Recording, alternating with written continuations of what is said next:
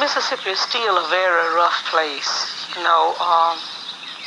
People is not just walking up like they used to do in the past, walking out, shooting a man down or getting maybe 200 or 300 people carrying you out and lynching you, but it's in a more settled way. They can let you starve to death, not give you jobs. These are some of the things that's happening right now in Mississippi.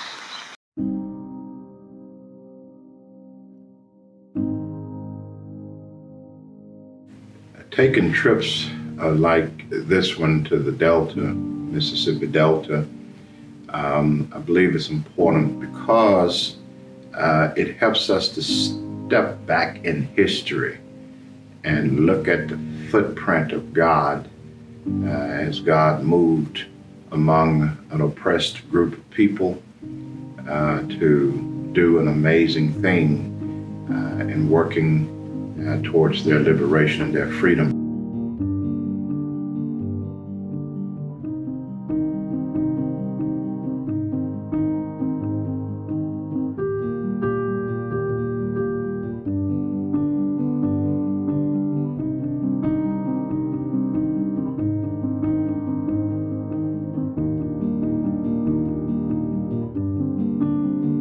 Let us be instruments in your hand to do what it is that 2021 and beyond calls for. So, dear God, we pray that you will bless this delegation. Bless us, dear God, through the rest of this trip.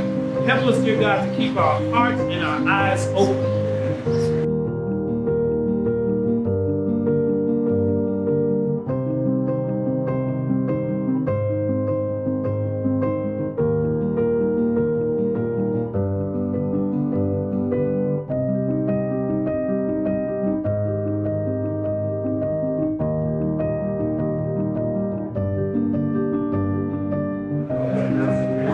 Preceded by my father, who was pastor. I take it probably about 34 years. And everybody asks me if you stepping in the shoes of your father. And I said, no, I'm stepping in the shoes of Jesus Christ. My father might have missed his step.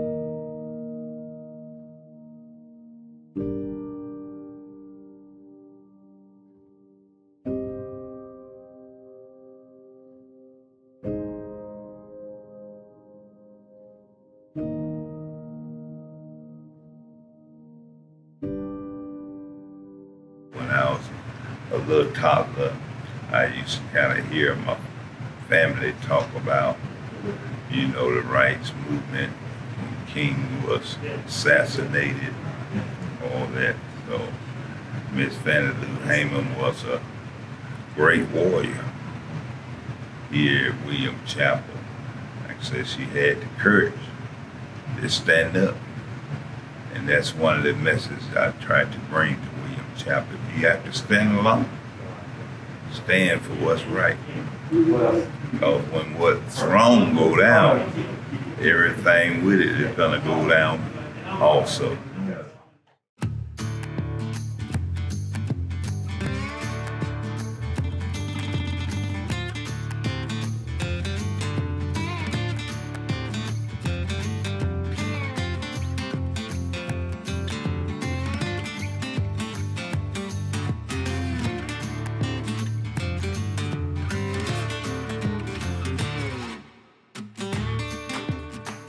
Well, the blues is one of several examples of music that occurred following the slave trade.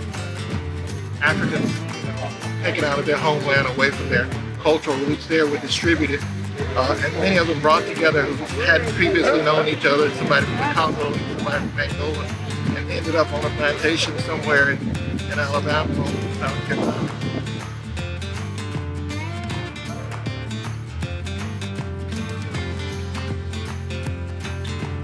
It's vital that we know who we are and that we understand that as people, as African American people, when we came here, in a way an identity was imposed on us that would allow us to fit into being exploited for our labor, exploited for economic benefit of others, but that's not who we are. And our cultural art practices are a vessel that can help us to understand who we are, the way we move, the way we sing, the way we dress, the way we eat, the way we talk. Those are things that we brought with us. Our languages were removed, but sort of the rhythm behind our language is still there, and the ways in which we hold our family structures, and even the ways that we dance and the ways that we sing are all African. And so as the director of a cultural arts center here in Clarksdale, Mississippi, the home of the blues, Crossroads Cultural Arts Center, it's very important for me that we recognize that the music we call blues is really just a chapter in a very long oral history. We come from people who were oral. Our traditions are oral. We kept history orally, and that started before written history started. And we kept music through the griots, the musical historians, also known by some groups as the Mabos or the Jollies or the Jellies. And these are people, men and women, who were charged with singing our culture and singing our history and passing those songs on through the generations in order to document our history. And so that practice of the griot traveled across the ocean in the Middle Passage, and it was reborn as the blues. And so the blues singers are really griots. They're oral historians. They are those who sing of our history when we arrived in America. And today they're still singing of our history. And so it's really important that we understand that the music we call blues is not just something to dance to. It's not just entertainment, but it is the way by which we can continue to document our history and look back upon our history, not only in America, but in our history before we came to America. In order for us to heal as people and to remember who we are, we have to understand that our history did not start in slavery, that our history started long before slavery. And as a good African musician and historian friend of mine says, not only did our history not start in slavery, our history started before slavery, but our history is the history of all humankind. And so it's important for our children to know you did not start as a slave. There's so much more to who we are. And especially with the climate of things that are going on right now in the United States, it's vital for us to know who we are and for us to show through our art forms, through our representation, show the world who we really are.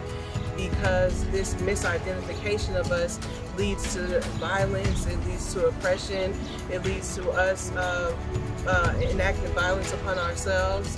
It leads to our children not knowing their potential. And so we have to really use our music, our art, our fashion, our design to create an identity that really reflects our whole truth and our healthy truth. And so that's what I hope we can be a part of, sort of a cultural revolution where we can really recognize the wholeness of who we are as African American people.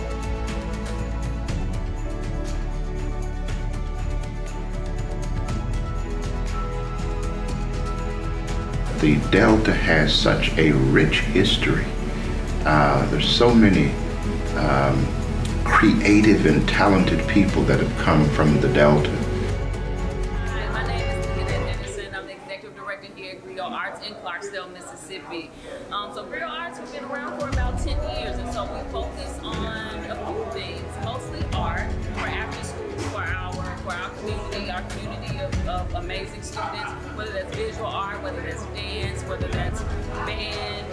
So we have different kind of art focuses, African drum as well. So I have an amazing art director, Isabella Dallas, that runs that. Our other core program is Meraki. So this is the space that I'm in now, where we have a practical learning environment. So if you can imagine Starbucks, so that's sort of the space in place. But it's really important to our community because it brings community together, it brings our tourists together so we can share stories, just share life in general over coffee, over tea, whatever that is. So my director for our workforce development development program that is Meraki is Ben Lewis. So a part of that, we have 16 weeks with our fellows. These are students that they may be in school, they may be what they consider opportunity youth, not in school, and so they're needing additional work experience. So they come here, spend 16 weeks with us, they get work experience along with the curriculum that we take them through that includes customer service, communication skills, financial literacy, the whole gamut. So again, being a part of the community, Griot Arts is what that is. So griots are West African storytellers. We like to keep the story of our communities. We like to encourage our students, our youth to be a part of that and to be culture keepers. Meraki literally means love, creativity, and soul. So whatever they're doing it with those three things. So.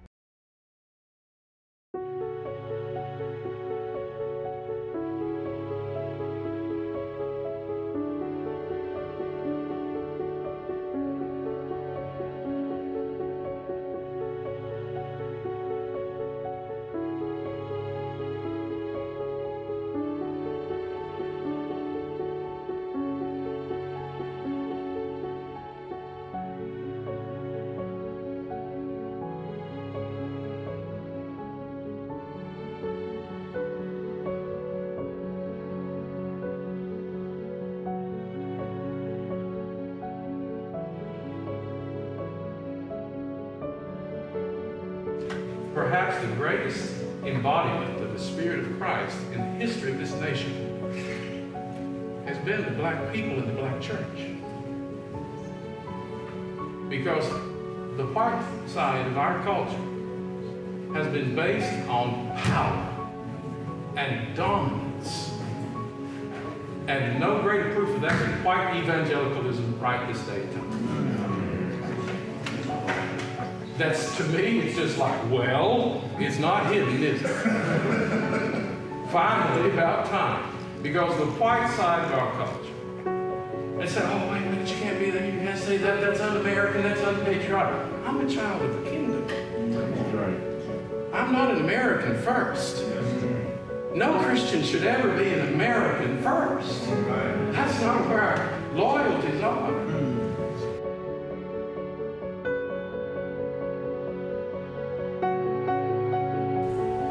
So, going back to my own childhood, I can remember like my mom telling me, and not just my mom, but like my mom, my aunts, other adults, telling me to be very mindful of how, I carried myself, right? If I went in certain stores, or if I went in any store, to get a receipt, right? If I, don't draw attention to yourself, this and that, even in this place, right? Even in this little town, this community, because even as, even in the 90s, 80s, 90s and going forward, you still had this blanket or this identity concerning oppression. And you still had this, this was basically a white space. This was a white town. And outside of the Emmett Till murder, to my knowledge, you didn't hear a lot of other race-based incidences, but you had this flag that was flying. You had vehicles that had Free State of Tallahatchie on the little, not license plate, but like little stickers or whatever. And so it left me feeling like, I in turn have to be very mindful of the spaces I'm taking up. So to the best of my ability to decrease the likelihood of something bad happening, I did certain things, or I spoke a certain way, or I was very mindful of the company I kept and things of that nature, because I had reason to believe, based off of the climate, even in the 90s, that if I'm accused of something, or God forbid I get into it with somebody, I can't speak to the guarantee that justice would be given to me in an equitable fashion. So, and that's a truth that a lot of black folk here and other places have always had to wrestle with, is the fact that, you may share space with folks, but you're still living in different worlds. The sites that we got to visit during that trip just really put things into perspective for me in terms of our history and the progress that we've made as a society and in our culture. Mainly the courthouse that we visited where the Emmett Till trial took place. Getting to be in that space where two very guilty men got to get off for the murder of a little boy who really did nothing. His only crime was being black. Was truly impactful. Getting to hear the stories of people who were directly impacted by that and being alive and being young people themselves truly made an impact on me.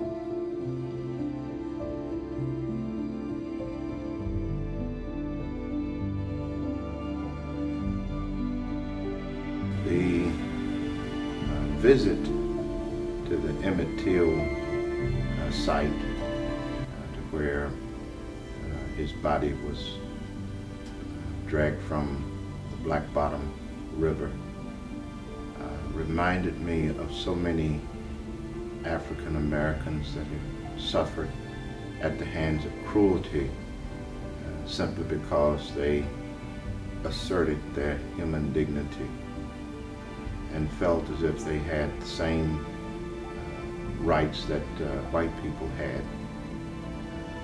But because the Southern way felt it necessary to put such people back in their place, often they ended up at the end of a rope or at the bottom of a river. I thought it was really interesting to have the mayor at the Emmett Till Memorial while we were there touring it. It was real special to hear his account of that night and just to hear his story of being in the actual place that historical events happened. I think it's very important that we talk to people who are actually in these spaces to truly understand the magnitude of the events that have happened. Though they may seem like they happened a long time ago, it's actually not that far. And when we talk to these people, we can kind of connect the dots and figure out ways that we can march forward today. So I think him sharing that story was very special to me as a young person, being able to move forward, as well as just understanding the difficulties that go into holding up memorials like that in terms of finance and dedication and determination and people being willing to actually do the work to uphold these memories and these sacred spaces that need to be upheld. It's very important, and being able to talk to the mayor and just understand his concept of activism, it was really impactful for me. The traveling exhibit, we intended to take what we have here, this timeline, all the way from 1860, all the way to now. And we consider ourselves a living museum, meaning that we are upgrading all the time. You probably wind up in it with your history. Especially if we do what we're supposed to do, young folks, and to go into and delve into gathering our intellectual property before our parents and grandparents and all of those leave away from it.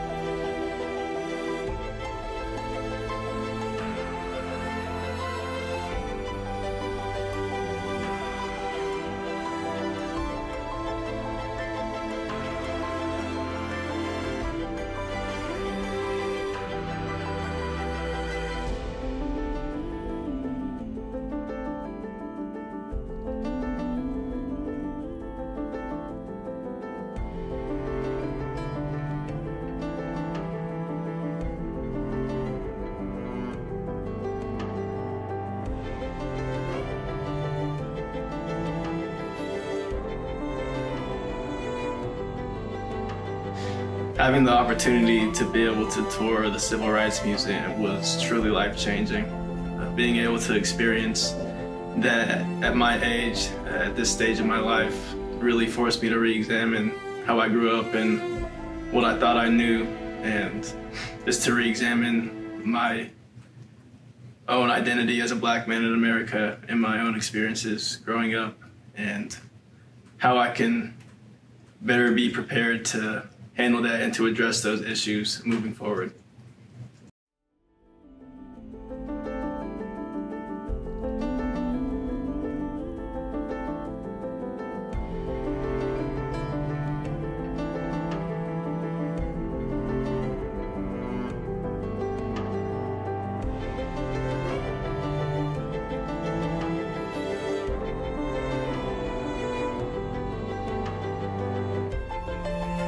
I was telling the lady who was sitting there earlier, I probably could do everything that I did back in the day, but don't send me to Parchman. Not even today?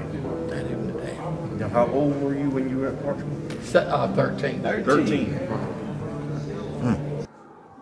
So you were at Parchman for, you said, 5 days, and you continued to be involved. What was the organizational structure like when you guys were doing the Freedom Riders?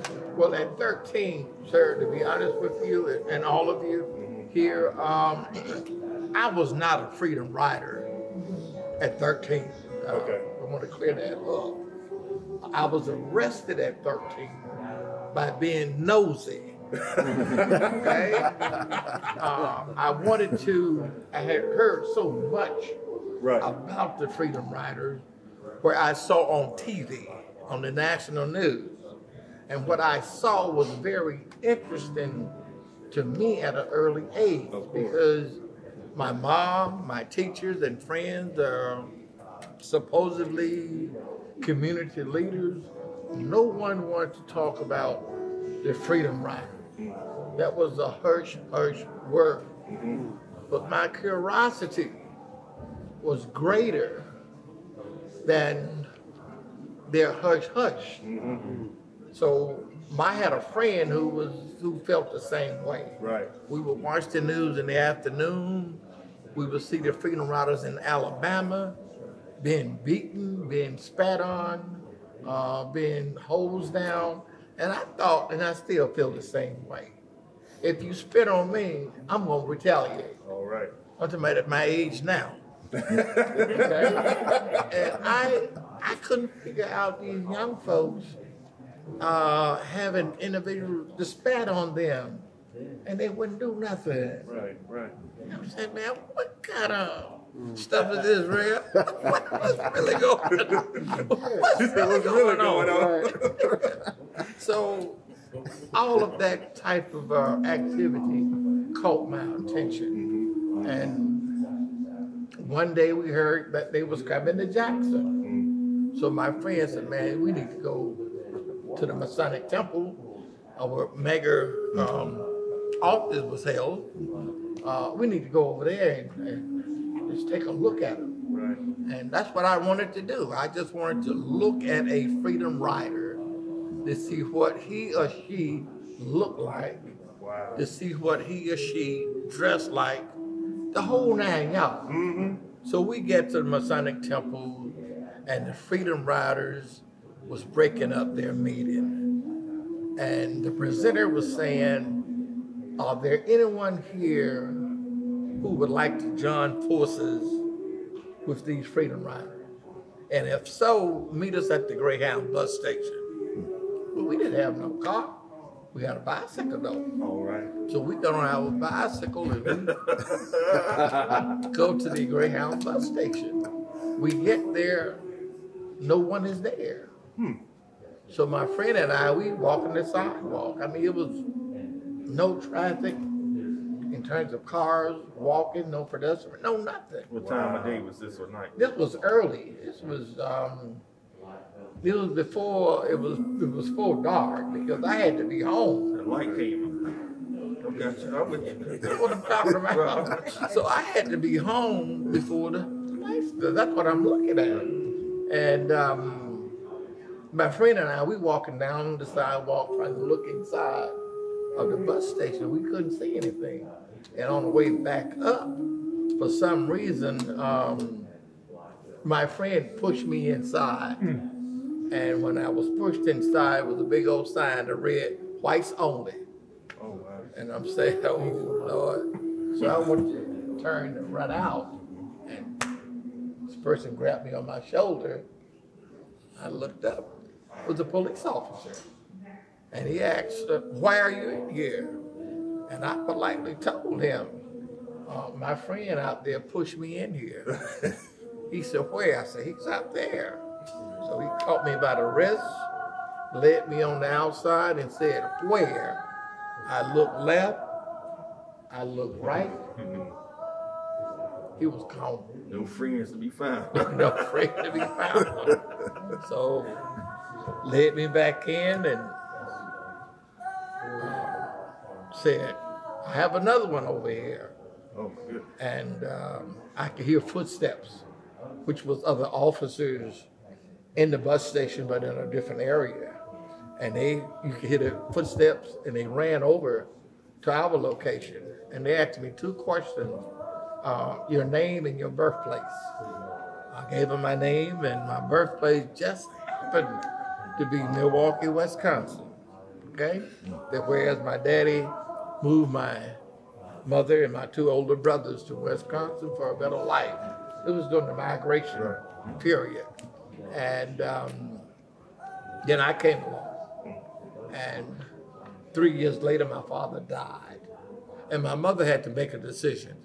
Do I move back to Mississippi or do I stay in Wisconsin? So she chose to move back to Mississippi. And by my saying my birthplace was Milwaukee, Wisconsin, they automatically assumed that I was a Freedom Rider. Wow. Because the Freedom Rider was coming from up north. And they put me in a paddy wagon, and I was taken to the state prison and Just put like on that. death row at 13, put in a cell with 2 other males, grown males, seasoned males, okay? Yeah. And probably the worst time of my life were those 5 days that I spent in Parchman that appeared to be 5 months. All kinds of things imaginable happened to me at 13. But I survived it, okay? I think that's the main thing. I survived it, and I still have my sanity. And I believe I still have my dignity.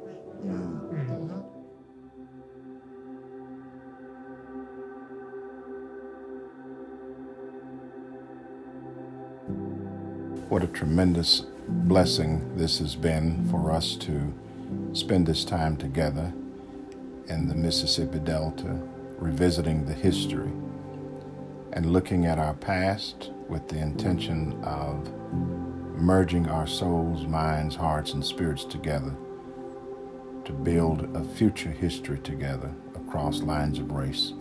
And we pray that God will give us the commitment and the desire and the inspiration to do just that.